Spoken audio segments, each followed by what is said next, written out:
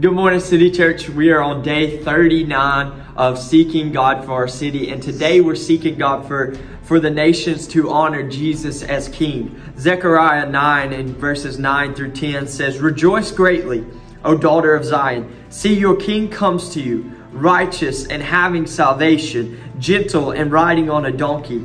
He will proclaim peace to the nations." And then we go to John 12 and verse 19, and it says, "Look how the whole world has gone after him." So today, let's pray that the whole world will go after him. The whole nation, all of the nations will chase after him and honor him as King of all of the earth. Let's pray.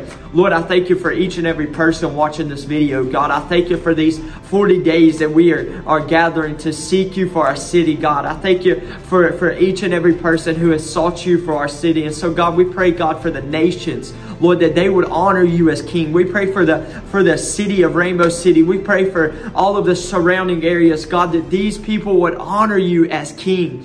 Lord, we pray that us as a people of City Church would honor you as King. Lord, I pray that you would always be the King of our life. And Lord, we thank you for it. We thank you that you're the King. Lord, we thank you that you're the King of Kings. Lord, you're the Lord of Lords. You're the name above every other name. And God, we thank you for that this morning. We thank you for it, Jesus. And we praise your name. And it's your name we pray. Amen.